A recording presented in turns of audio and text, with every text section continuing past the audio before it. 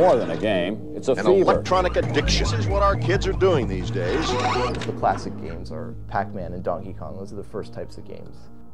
And then the radical shift was when Street Fighter II came out. It was the trendsetter. It changed the face of arcades. Street Fighter II was the first game in which two players could compete against each other. Before that, games were mostly versus the computer, whereas this was a human versus another human. It's difficult to communicate how good the best players are, because to the untrained eye, it sort of all looks the same. People outside of the scene just have no idea how incredibly difficult these opponents are. It's almost like you're leaving the real world of all your normal friends and your parents and your family, and you go into this crazy Street Fighter world.